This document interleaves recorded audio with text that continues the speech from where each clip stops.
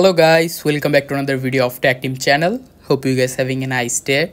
In this video I'm gonna walk through how can you fix iPhone camera not working after update. So guys, if you have updated your phone and your camera isn't working, then all you need to do is just long press on your camera like this, and here you can see remove app. Click on remove app, click on remove from home screen, and after that go to your app library. And now just search here camera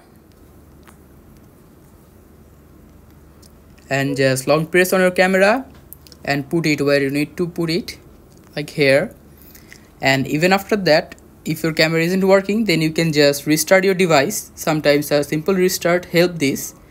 And even after that, if your problem isn't solved yet, then just go to settings, and now from settings go to general, scroll down, and here you can see the second last option, transfer or reset iPhone. Click on it.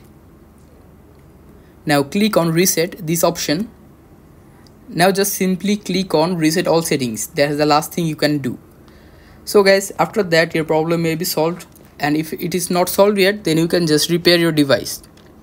So guys, that's how you can do it. Hope you find this video helpful.